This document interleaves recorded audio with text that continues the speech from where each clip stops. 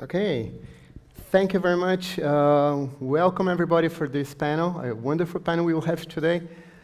This will be presented by my friend Christina Nader. She's from Google, but she didn't manage to come to Delft, unfortunately. So I'll be making her being her place. So I want to introduce three wonderful and very productive researchers in the field of computer graphics. And for this diversity panel, we have chosen the theme of women in computer graphics. So they will convince us about the importance of women's working in computer graphics. So just a small introduction of these wonderful panelists. So Zerrin Yumak is from Utrecht University, close from here. She is an assistant professor in Human-Centered Computing Group at the Information and Computing Science Department. And she's the scientific director of the Motion Capture and Virtual Reality Labs that was founded in EDA committee, and founding member of the EDA committee of her department. She has 15 years of experience in socio-interactive 3D digital humans. Her latest work focuses on generative AI methods for motion synthesis, in particular non-verbal behaviors such as facial expressions, gestures, and gaze. She'll speak a little bit more during his talk. Then we have Professor Seyran Khademi. She's from here. She's from Delft University. And she's assistant professor in the Architecture and Built Environment, ABE, and co-director of the AI DIPT lab, AI for Design Analysis and Optimization in Architecture and the Built Environment. She has a long curriculum, and among different things, she was honored by the research in the Residence Fellow for the Royal Library of the Netherlands, working on visual recognition for children's book collections. So she's also a lot of interesting and remarkable works. And finally, Noshaba Cheema. She is a PhD candidate at Max-Planck-Institute for Informatics and researches at the FKI. She's dealing with animation for 3D characters using AI, computer games, films, and interacting with humans. So thank you very much for being here, all of you three, and we are delighted with this panel. I promise that since we have a very strict time for lunch, we will finish exactly at 12:30, okay? All right, so for the panel, we have selected 4 questions for topics that we will lead you talk about. But if we have time enough, at the end, we may open for comments for the audience. So my first topic will be, first of all, what are some exciting things you're working with right now? So in order to present and introduce yourself, maybe you can talk about that. So in order to follow some more criteria of ordering, let's perhaps start with seniority. And Professor Zerrin maybe can start talking about. Thanks a lot, Esteban. It's a pleasure to be here, everyone, and nice to meet this audience. Well, admittedly, this is not the main conference that I usually attend, so a lot of the faces here are new for me.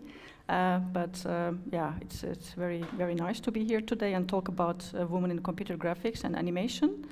But I'm looking at the audience and I don't really see many many women on the audience, just to start with, with that.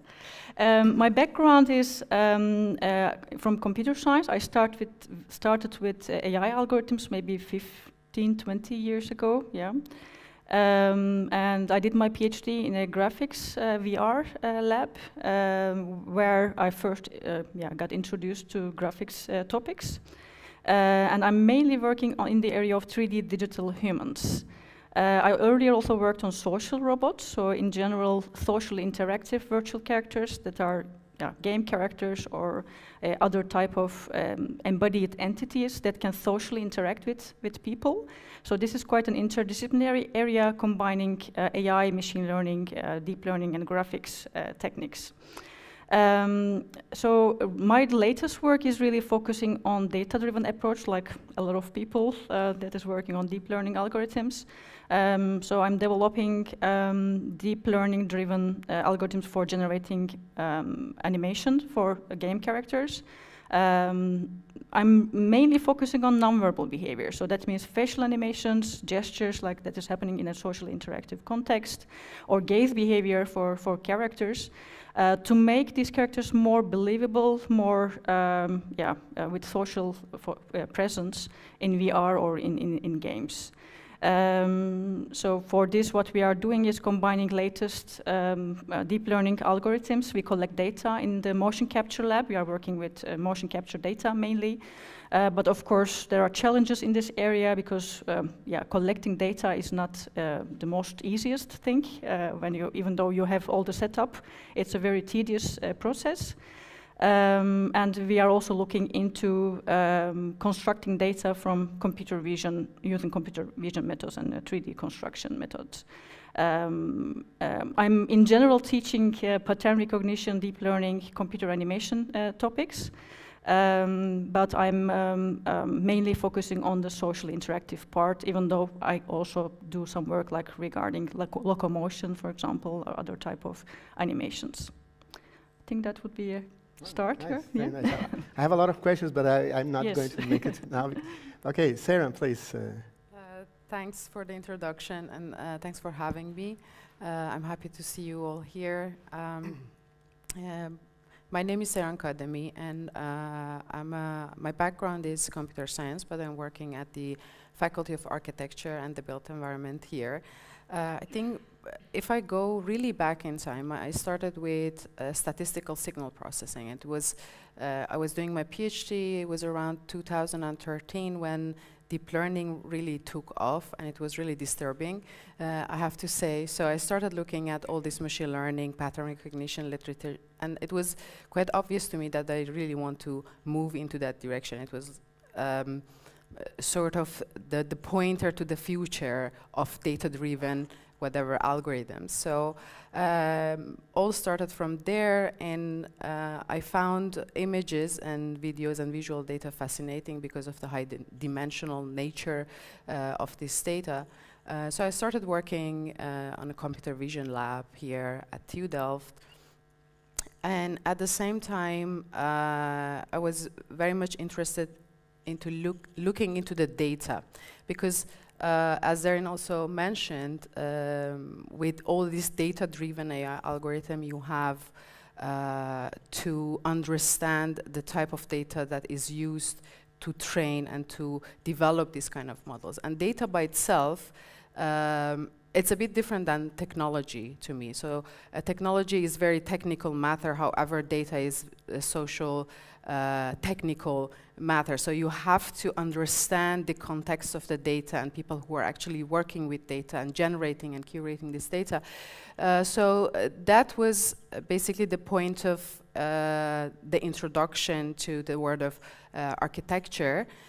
We had a common project together with the Faculty of Architecture for understanding the visual data from architectural design, architectural drawings, buildings, images of the buildings, in the context of urban design, for example, street view images, satellite views, all these kind of visual data is there, and they are trying to understand it. And also generation is, I think, very important and kind of a trendy part of computer vision right now. How do we generate or visualize data?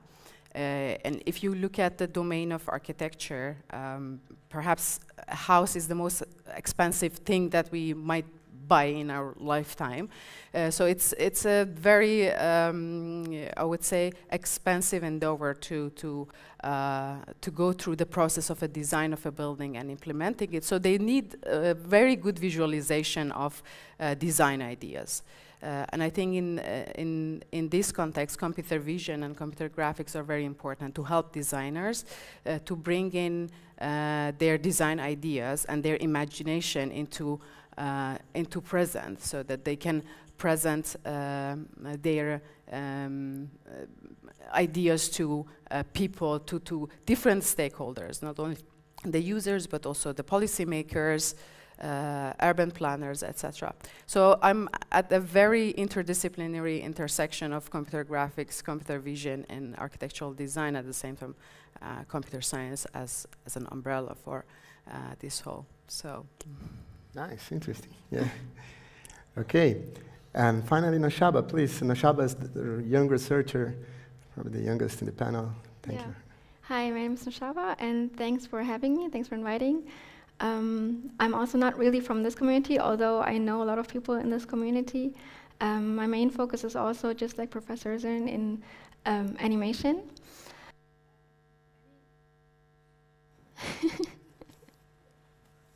Okay, so I don't know how far I should go back. Since I'm an early career researcher, I guess I could start from a bachelor's or something, maybe. So I initially didn't really, I was initially kind of afraid of going into computer science. I wanted to do something with computer games or, well, computer, or like, let's say, game design. But then I thought, okay, maybe there isn't too much money in it or something.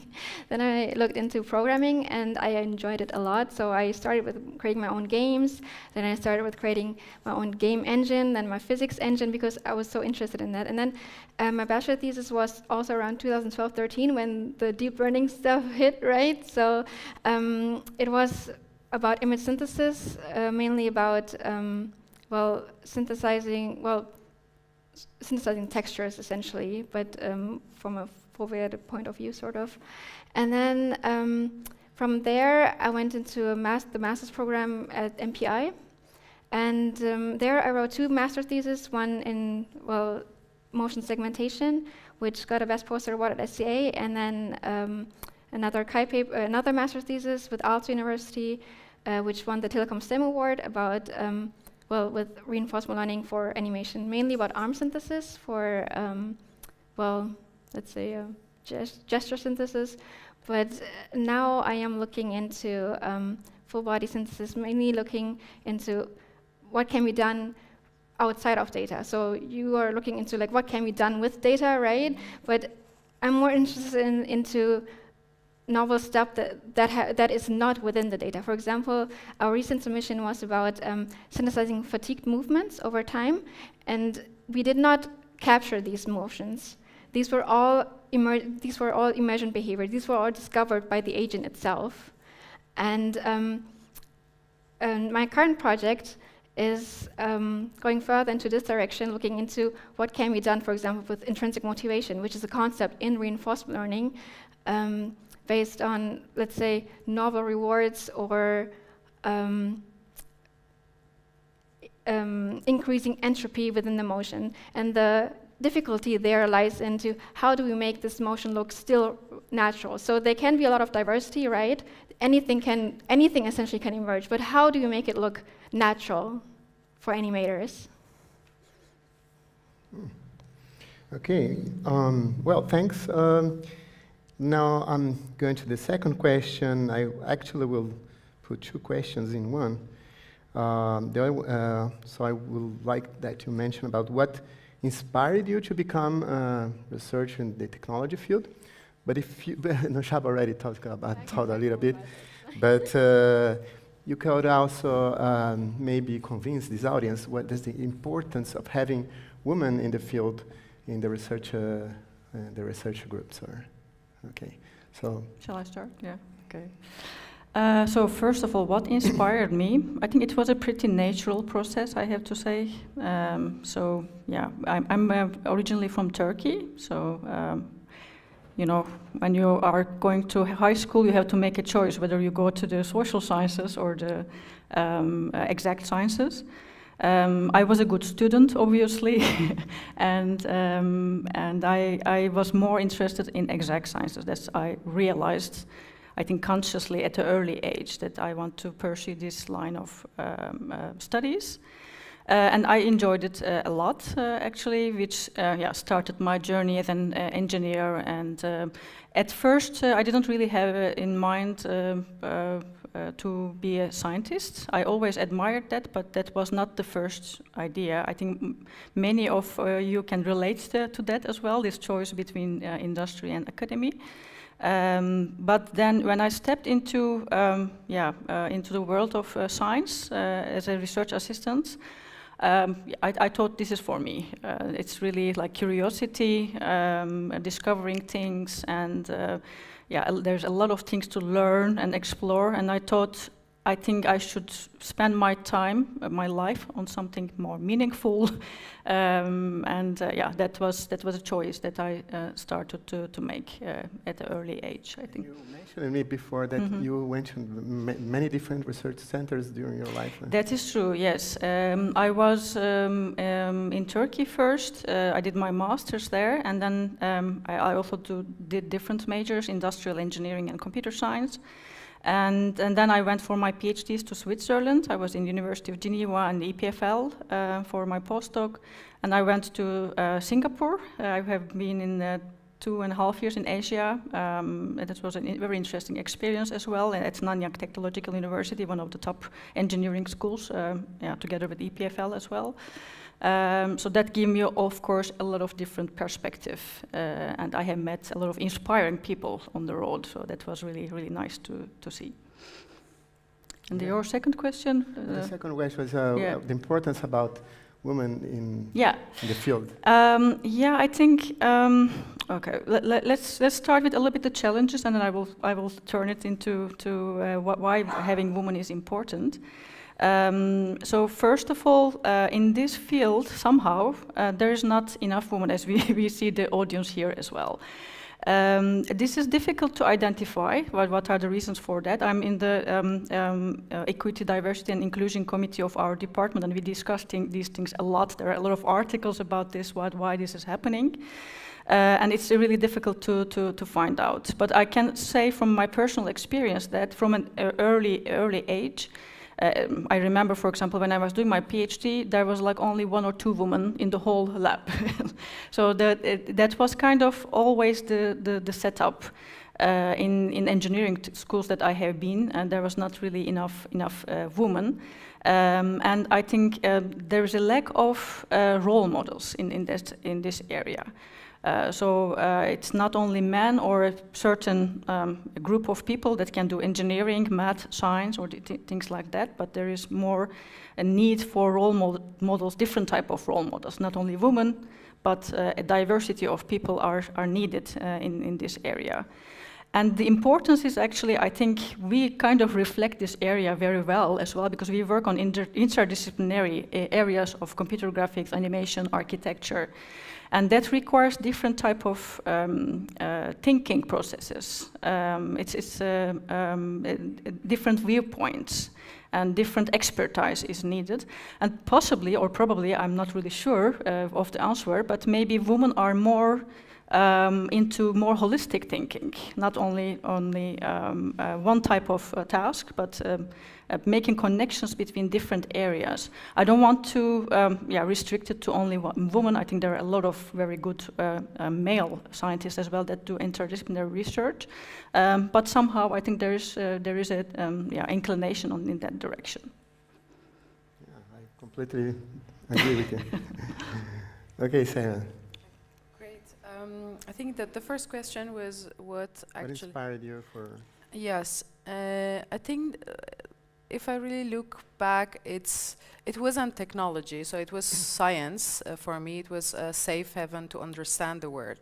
And stepping into computer science, maybe by chance, I realized that there is a small gap between product and science. So you can basically start your own product as you did also. Creating stuff easily with code, you don't have a lot of infrastructure, and I think it's nice for impatient people to actually see the outcome of science. So that was one way actually to and close the loop, to see how science can contribute to the everyday life of people. And as I said, so not only technology, but I think data is fascinating. I think how can we support different kind of decision making, and how can we use technology to make the world a better place, basically. That was a bit my, let's say, introduction to science and technology. And I'm very happy that here at Delft we have the opportunity and we have the chance to explore our curiosity with lots of support. And I'm very happy. I think there are lots of challenges of being odd anyway in any context, being a woman in computer science being one of them. But it's also nice to get lots of support. I mean, there have been challenges, but also opportunities for women in computer science. And this has been supported very well, I think, in the community, I can say. Coming from Middle East, definitely that's the case here. And I think, why do we need this? I mean, again, I'm a female in computer science, which maybe is a bit underrepresented, but going to the architecture, there is a better, let's say, gender balance in there. However, there's lack of international, I would say, students and researchers. So there's a different kind of diversity. And you see that when you have imbalance or underrepresentation in maybe in a very severe way, then you see that the one point of view dominates. And that blocks the way for creation and innovation. And that's why we need diversity. We need different point of view, being women, being people from different backgrounds, from different cultures, and that brings new way of doing things because we have different brains, we have different trainings, we have different backgrounds. And I think it's important to have these point of views to avoid any sort of harmful biases at the end, because again, technology is really at the front end of what people use every day. And we want to avoid certain biases to make sure that everyone enjoys the outcome of our research, our efforts. Nice. Thank you, Noshaba. Yeah, I mean, I talked a bit already about like what motivated me, but I can talk a bit more about this. So it's interesting because you guys said that you wanted to, like, you know, that technology interested you or science. For me, it was like art interested me. Like I always drew. I always like I started with like learning Photoshop or something for well, for character design, etc. I wanted to create my own game characters, and I loved gaming, and that's how I got into computer science. I never really thought that I would really be a researcher, but then, I don't know, I wanted to create my own, well, I started with creating my own engines, and then I wanted to learn more and more about this, like how does this stuff work? So through my own curiosity, I got into research. It was just natural. And what I really like about research is, that, for example, the stuff that I'm researching right now is basically, well, curiosity-driven learning, right? So with intrinsic motivation. And I mean, well, it combines a lot of things because, for example, I also love dancing. I'm a dancer. So I feel like dance is like the perfect use case for this type of, well, animation or work, because it is only intrinsically motivated, like almost only, at least when it comes to improvisational dances.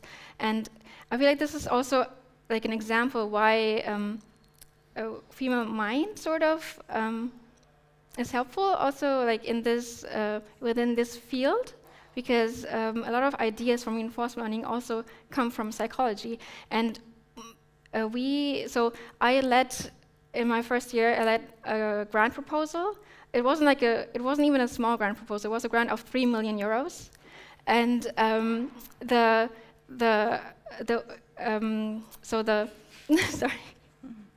main focus there was social interaction in VR, and our main use case was actually dancing, because I wanted to make it about intrinsic motivation. That was just the perfect use case.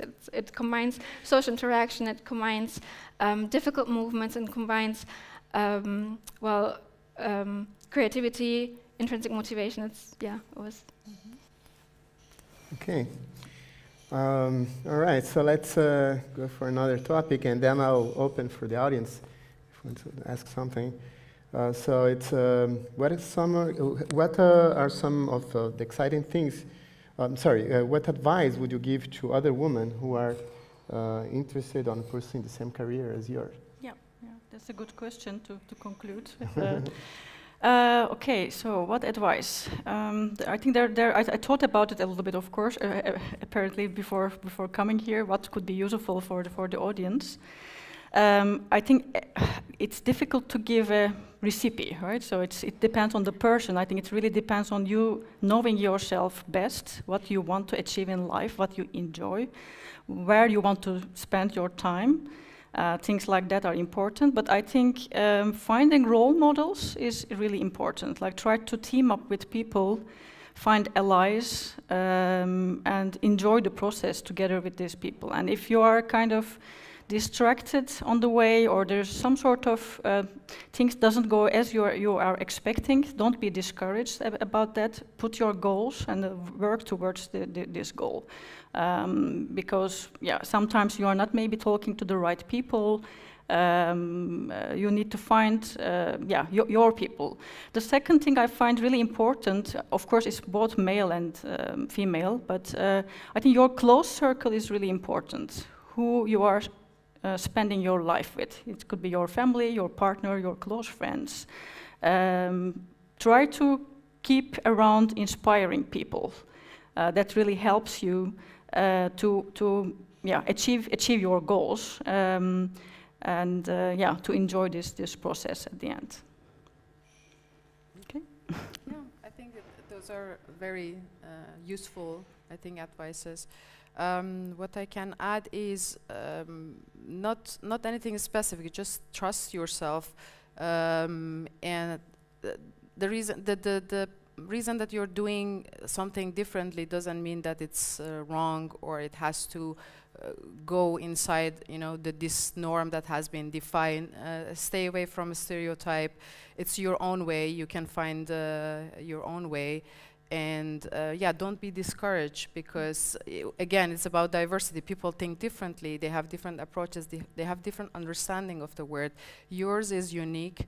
So I'm sure if you put the effort and the interest that you think you find in yourself, you'll find some place that you can serve the community or your own interests. So don't be discouraged. Trust yourself.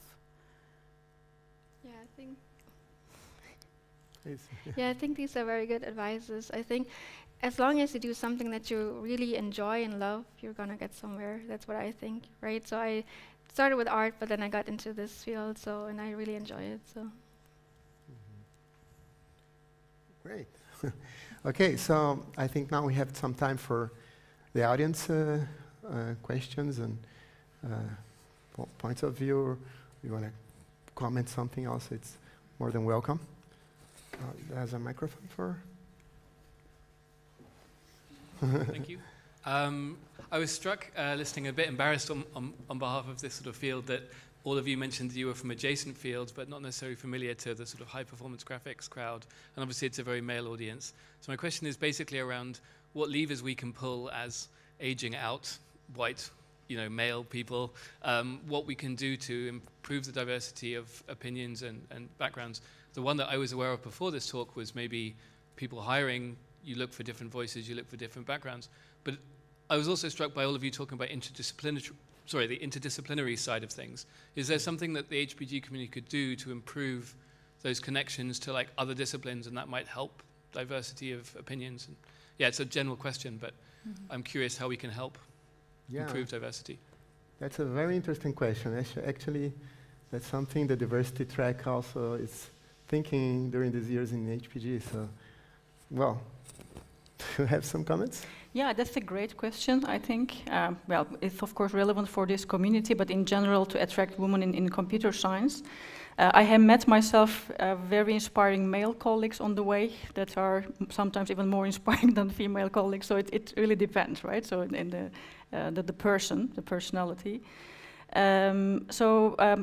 I think what could be interesting is, I think, to have an open conversation with female colleagues. What are they thinking? What are their inspirations? What kind of contribution they want to give to the field, rather than just expecting the norm, and be open-minded. I think that is the key in everywhere. So how these people can bring something different on the table. So I think that is the simplest thing to do, right? Have a friendly, open conversation. Yeah. Right. This completely makes sense. Yeah, I think the conversation is the key. But I think there's also this mindset and maybe a culture that needs to be worked on, is seeing the science as well as people doing science as a spectrum, not as categories, female, male, computer science, graphics. So we are really at the intersection of all these things, and seeing that, okay, some parts are maybe more easier to handle with more feminine approach than the other sides, and the same with solving a problem, whether this is really within the core of a discipline or at the boundary of different disciplines, and being open, because I feel, or I kind of, yeah, I feel like this discipline thing, it comes really from our bottom of, you know, identity that we have. If you work long enough in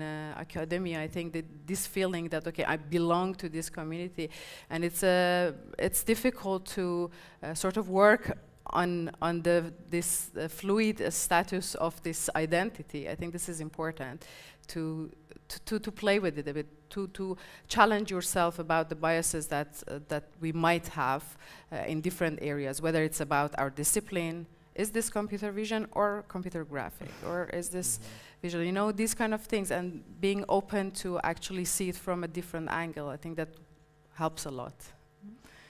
And that's coming from you that work in architecture. I mean, it's impossible not to do that, right? Yeah, true. I mean, a lot of things were already said. I don't even know what to say more, technically. Yeah, it's interesting to see, because generally when it comes to computer science, I think there are like 30% graduates who are women, right? But then here I don't see any women. So it's not even a third, or even just 10% or something.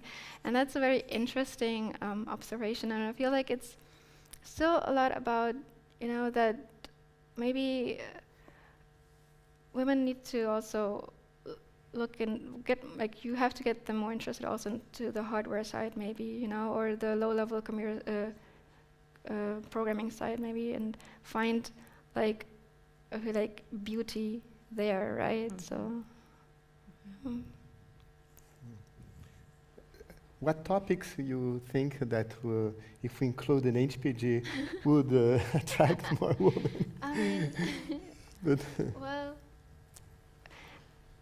I mean, you already do rendering, right? So rendering is already pretty nice. It's just that a lot of the papers then also get accepted to SIGGRAPH or EGSR.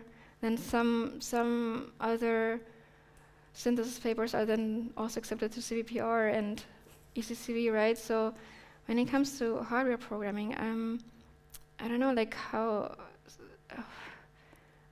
I feel like if you visualize it super nice, if you're able to visualize it nicely, you will get a lot more attention.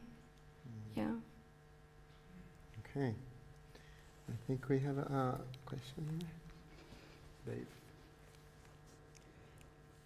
I'm wondering if any of the three of you can identify a moment when you were inspired in a direction that led you here. So, to give us an example of how to inspire people who follow after us. So for example, I grew up with the mindset that in this family we get bachelor's degrees. Turns out that wasn't even accurate. Turns out none of my grandparents ever went to college, but both my parents did. And so I just grew up thinking, I'm going to get a bachelor's degree. That's what I'm capable of, and that's what I'm going to do. And then around the time I was finishing my bachelor's degree, my mother informed me that I could get a master's or a PhD. I'd never thought I was the type of person who could or would do that. And so she's the only person who ever told me I was someone who could go to grad school. So I'm wondering if any of you have any examples of inspiring moments that might help us spot such opportunities to inspire people in the future. Yeah, absolutely. Yes, there are many moments I think like that. But the first moment for me was I had a university teacher. She was a very inspiring role model for me. She was a professor herself, and in engineering, and she was doing optimization type of work. And yeah, she was also manager in the academic area. You know, like department head, rector, vice rector, things like that. So that kind of really inspired me. I think the way she was able to carry herself in the academic world and position herself as a strong woman, that was a good moment. From family side, my parents were always very supportive. Coming from a Turkish background, I have we are 3 sisters, so there was always support for women in my family. But admittedly, my parents didn't have any university education. So I'm a first-generation student, which adds extra challenge on top of being a woman in this area. I can say that there were a lot of male and female colleagues on the way that inspired me, either in the way that they were supportive, or the work that they were doing was very, very inspiring, or I also get inspired by the work of people that I didn't know at all. That's also very important, right? Reading the work and getting deeply into the lives of these people, what made them come there. I read a lot of biographies as well from other people, which really, I think, kind of inspiring and helpful to find your way. So if you cannot find these people in the vicinity, look beyond, you will find them somewhere, especially in this era of connected world, everywhere you will find them. Well, for me, I think it was mostly intrinsic. So I've always looked what actually interests me and then trying to make that profile, somehow convincing people that this is what we need to do. But I think for sure, when I started going to the conferences, let's say from after my master's, and I saw people with different profiles, especially female role models, I think they were really inspiring me that this is a space for all kind of approaches to science, to mathematics, to programming, even though that the stereotype might look like different or they might act different. If you are passionate enough, I think you could. So I think it's important to have different role models here in this place. As PhDs are coming here and then they say, okay, yeah, you could be that person that you want to be. I guess for me, inspiring people came much, much later, actually, when I started my PhD. So that would be probably Sebastian Starke or Jason Peng. You know, those are my role models.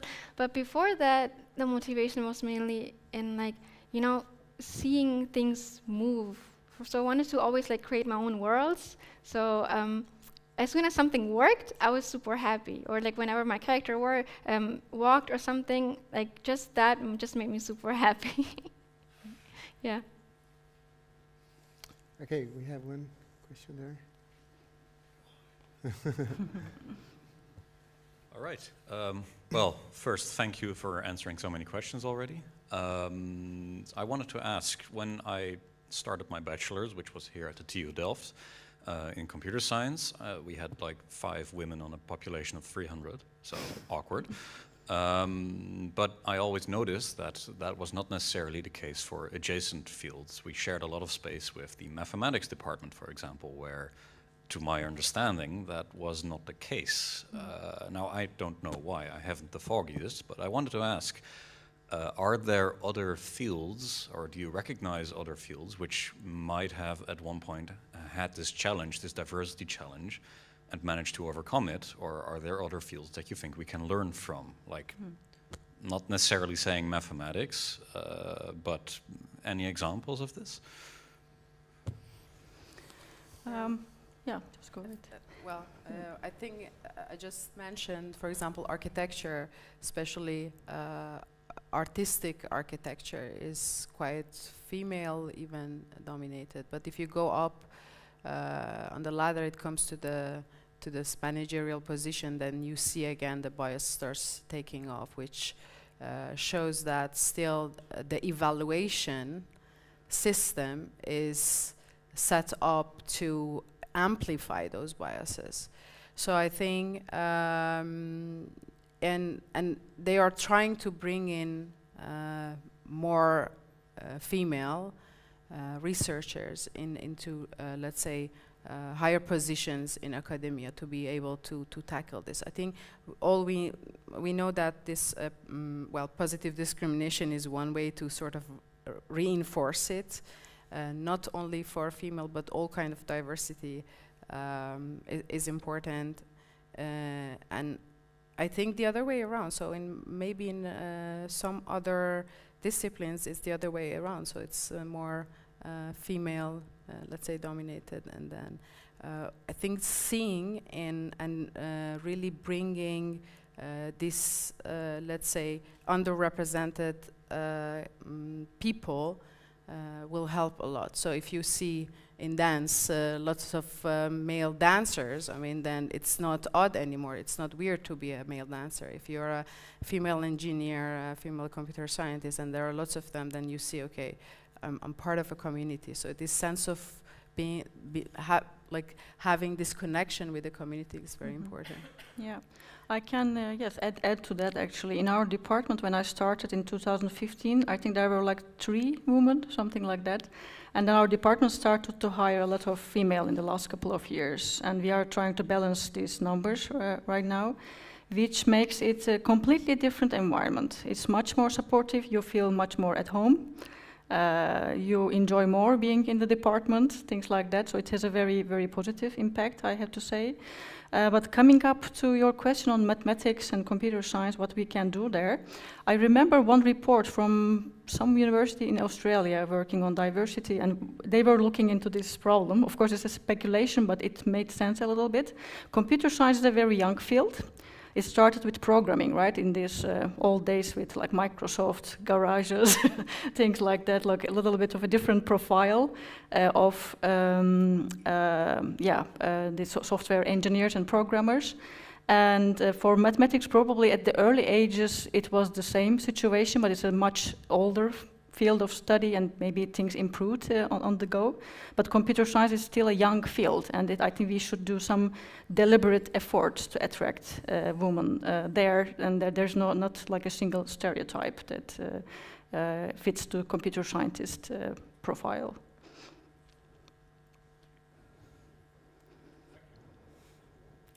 One more question?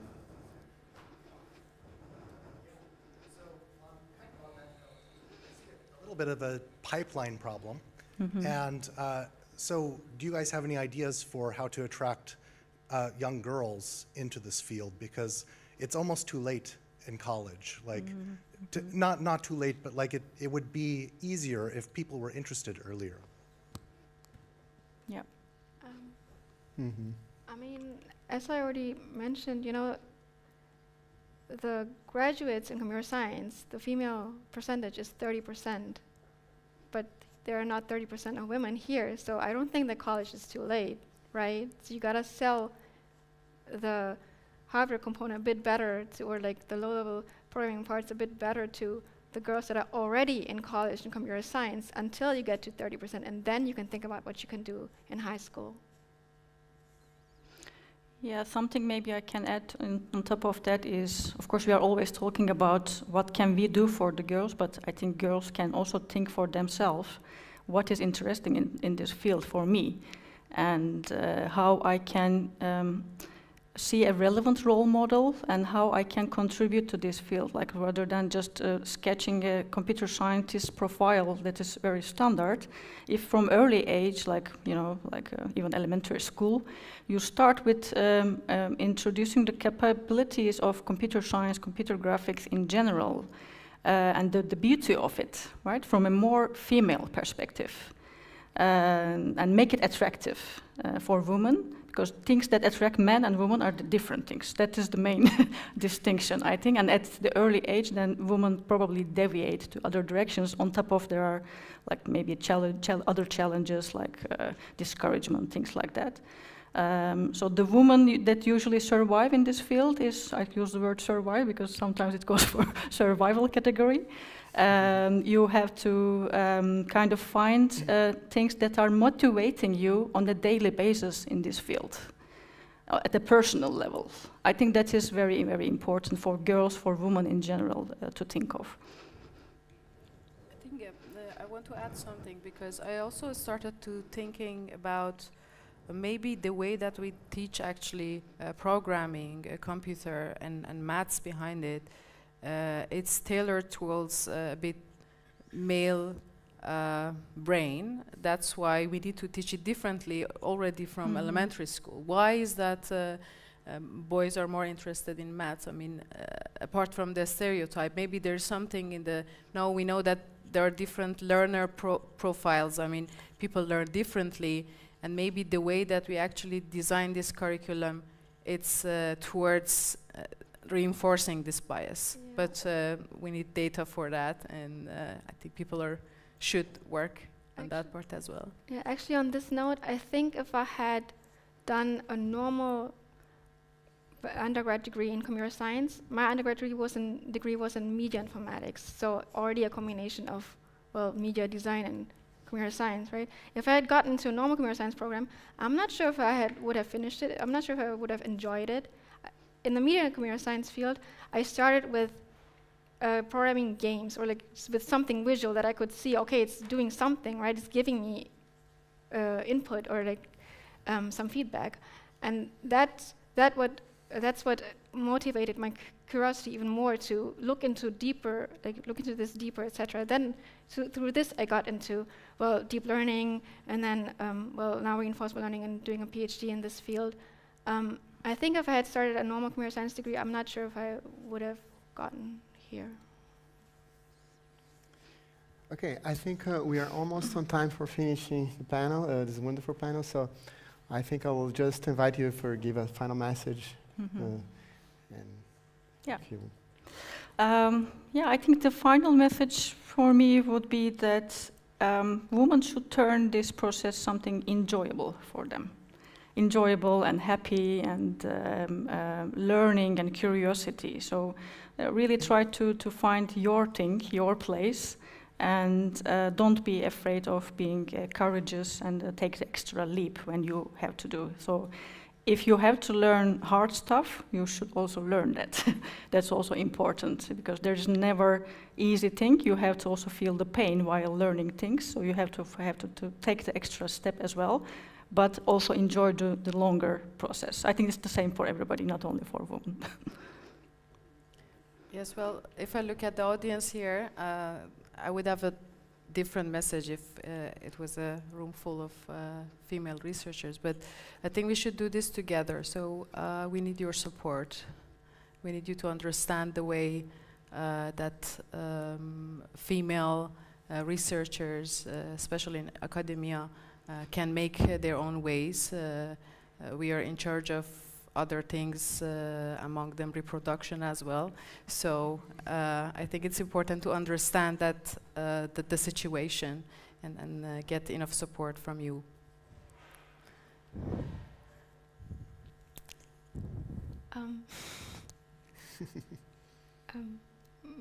So weird. Final message? Yeah, my final message. Okay. Yeah, I guess my final message is really do something that you're passionate about, and in order to get more girls, well, I mean, making things attractive towards them, I guess that is something that we need to do.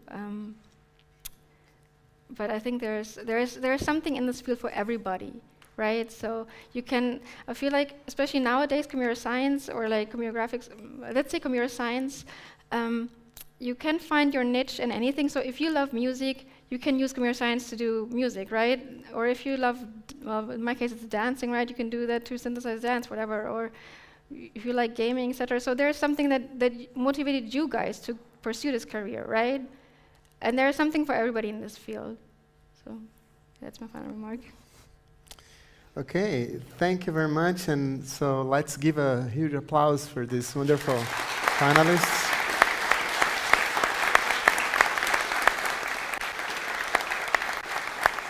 Thank you very much. And after lunch, we will have this wonderful short course about Vulkan. So don't lose this, all you need to know about Vulkan. Okay, thank you very much. It's look.